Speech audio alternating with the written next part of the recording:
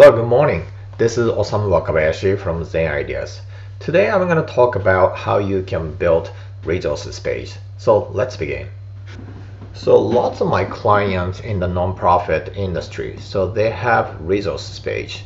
Now the resources page it's a repository for information. So they put a lot of information so that they can share those information to their client or in the community base. Now the purpose of having the resource page, it's called a library, is so that the users can access those information easily and quickly. And the second purpose is the staff, the admin, so they can maintain or update easily and quickly. So those two purposes, right? And I'll show you just an example. So this is my client resources page. So this is a before we updated. So let me show you. So this is my client had as a resources page, and then it's kind of quick and dirty job that I can see. It's really easy to create. It's just a link and a title, and then there are just external links or PDF. I click, for example, that jump to this is a PDF here, and the problem is that just title and link, so the user doesn't really know what they are, so they need to know the little introduction, at least a little blurbs of what the resource is about. And the good thing about this is, so they have categories here, but as you can see, once again, so you have to scroll down, and especially for the mobile too, it's not really accessible. So we need to fix this. So this is an example of Amazon. So as you can see, there's a little blurb here, 2 or 3 paragraphs, and then people read that, and then people take another action. In this case, I will likely click this look inside, and then next step is you make a decision whether we buy a book or not. So the resource page and any web design, I'm talking about accessing information. People think the same way, people behave the same way. So here is a new designed resource page for this particular client. Now, because of this COVID-19, they have to put a bunch of resources in relation to the current situation.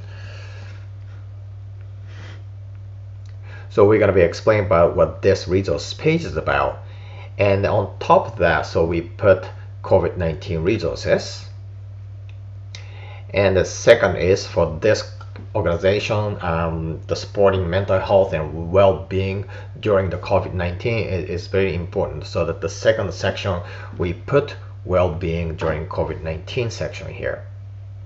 And then this is a community building resources page. As you can see, there are a lot of information, but the way we changed this was the layout, of course. And as you can see a blurb about it, not just title, and then people can read more.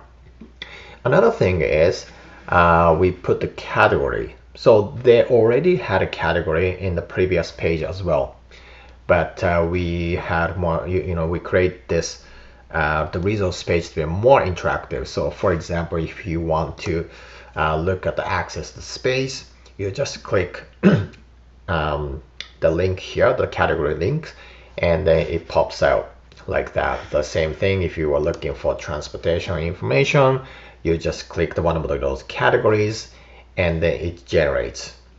So, and the WordPress can handle this easily. So this wasn't really a big major surgery to create this. It's really quick. So let me show you how we did it.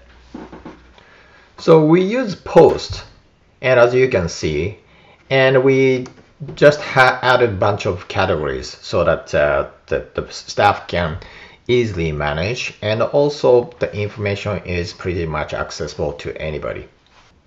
So let's look at one of those posts. So you're gonna just add a title here, and the little blurbs doesn't have to be a lot because they wanna just link to their external website to get more information in their case. And here's the categories. So they pick the transportation. This is related to transportation category. And if you want to add a picture, and you can also set the future images too. So in this case, there's no photos, but if you can. So, and hit just update, right? And if you go down this community building source, and if you click the transportation, so that also in transport, post is going to be here. And if you click read more, so you can get the information. So that's the website. So we used Elementor to create this page. So let's look inside of this page with Elementor. So actually, so this is so easy to set this up. So I'm gonna just go down here, how I did it here. So I'm gonna just click that, edit post. So I used one of the post element, comes with Elementor Pro. And then so you can change that different skin too. So I use a classic, and then so you can set how many posts per page. So I think I set it as 8. Maybe I can set it as 9 here. And then the column with 3 columns, as you can see.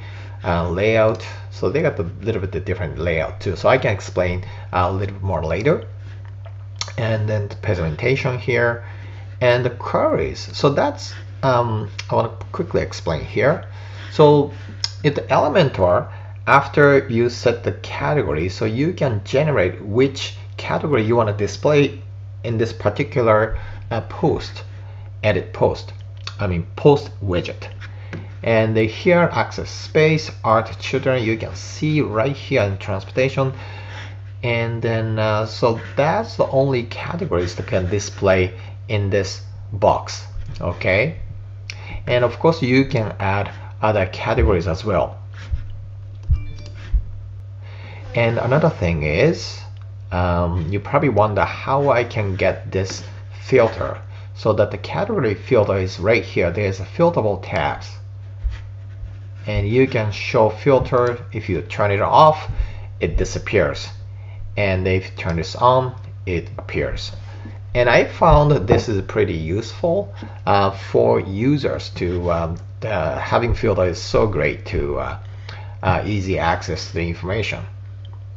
So there are different sorts of settings as well, and just hit update. And this is an option to you see the community. So you see the community service here and access to space. So those are the category badges. And then you can just disable and enable as well. So for me, I think it helps for user to access information. So I just like to have that on.